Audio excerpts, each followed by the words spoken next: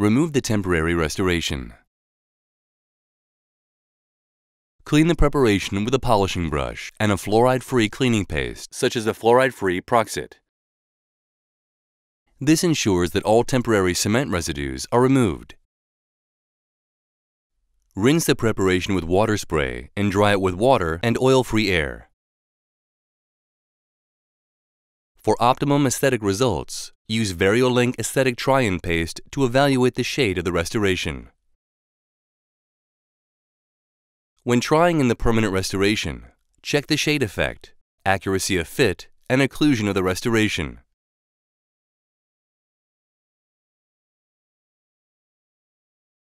Thoroughly rinse off the try-on paste with water spray after the try-on and dry the preparation with water and oil-free air. Apply Monobond Etch&Prime bonding agent to the bonding surface with a micro brush and rub it onto the surface for 20 seconds. Allow it to react for 40 seconds. Rinse off Monobond Etch&Prime with water and thoroughly dry the restoration for 10 seconds with a strong stream of air. A relative isolation of the treatment field is indispensable for the adhesion cementation with composites. Preferably, use an anatomically shaped rubber dam, such as the Optra dam. Alternatively, use absorbent pads and a saliva ejector. Clean the preparation again with a polishing brush and a fluoride-free cleaning paste, such as a fluoride-free Proxit. Rinse the preparation with water spray and dry it with air. Avoid over-drying. Apply phosphoric acid gel, for example, Total Etch, to the enamel and allow it to react for 15 to 30 seconds. Thoroughly rinse off the gel with a vigorous stream of water and air dry the preparation until the enamel surfaces appear chalky white. Coat the entire bonding surface with Adhesive Universal and scrub the adhesive in for 20 seconds.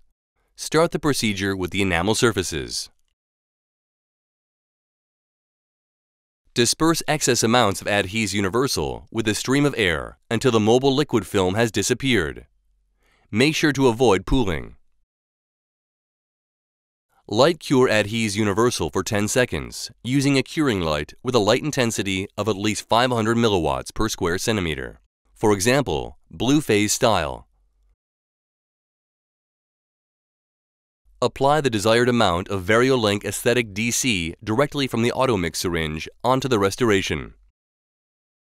Seat the restoration and retain it in place, exerting uniform pressure. Light cure cement excess for 2 seconds per quarter surface using blue phase style, for example. Make sure that the distance between the light probe and the restoration is 10 millimeters at maximum. The gel-like excess can be easily removed with a scaler. In proximal areas, use dental floss. Like all other composite resins, Variolink Esthetic DC is subject to oxygen inhibition.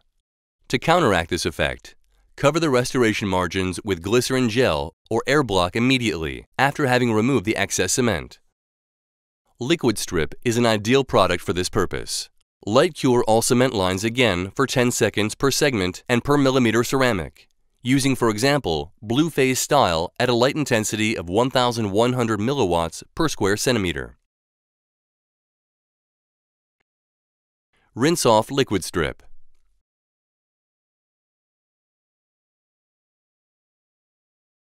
Check the occlusion and functional movements and make adjustments if necessary.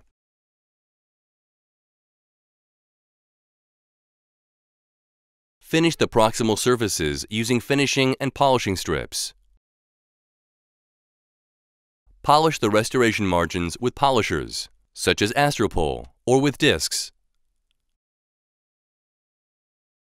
As a final step, apply a thin layer of Fluor Protector S using a Viva brush or a conventional brush. Use the air syringe to disperse and dry the varnish.